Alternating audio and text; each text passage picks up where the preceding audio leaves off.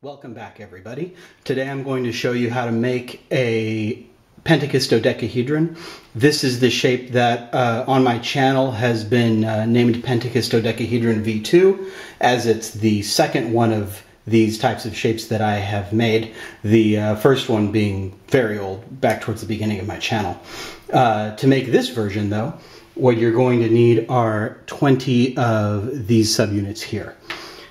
The way that you make them is you start off with 2 rings of 48 magnets and 6 rings of 7 magnets. You take the rings of 48 magnets, you pinch them in the middle and bring them together like this and close them in the center. Now, you can see I didn't quite get this even.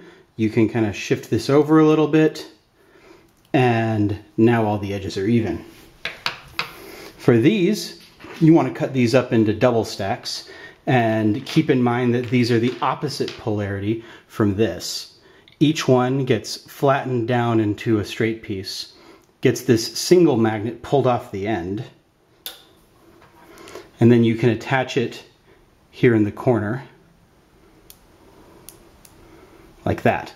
Do that to the other 2 as well. And that's how you make these subunits.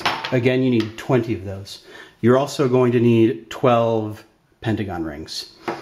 To begin building this shape, you take these subunits and you start assembling them together. They go together like this. But before you start doing that, these, which like to balloon out because they're so short, need to have one of them, you need to, let me see if I can show this.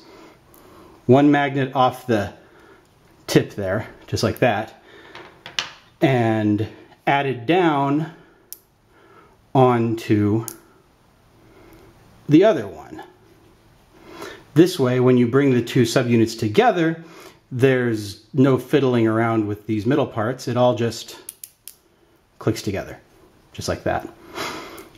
Go ahead and attach 2 more here and here.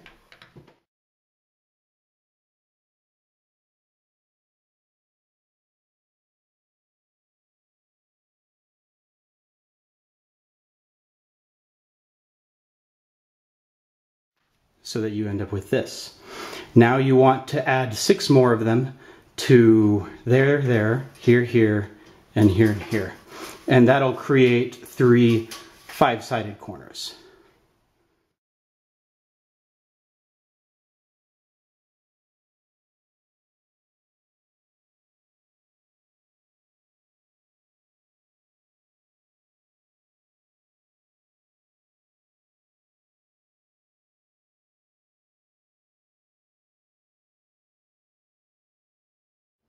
And now you're halfway done. You'll note that right around this point is where it starts to gain some strength. Up until now, the whole thing has been pretty flimsy. Complete these 5-sided corners as you get them to this point by adding pentagons down on top of them. Here I'm going to cut 3 off the tube. And they go down on these corners just like that.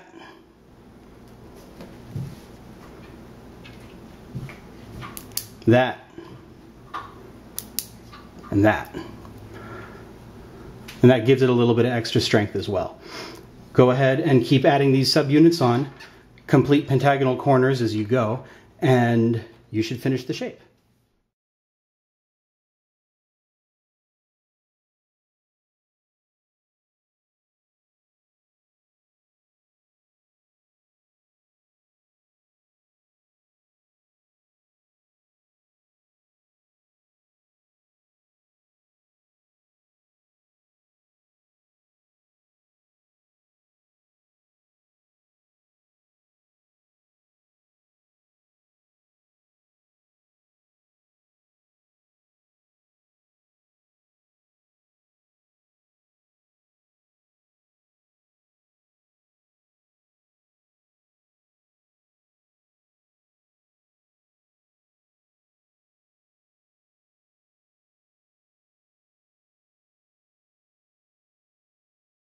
And there you go.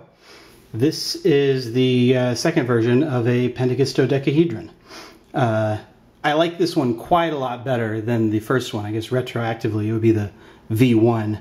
This one has much more even looking edges. The whole thing is much more, I guess, aesthetically pleasing, to me at least. It's also quite a lot stronger. This is a shape that I guess due to being made up of all triangles has a whole lot of structural integrity given how much empty space is enclosed inside of it.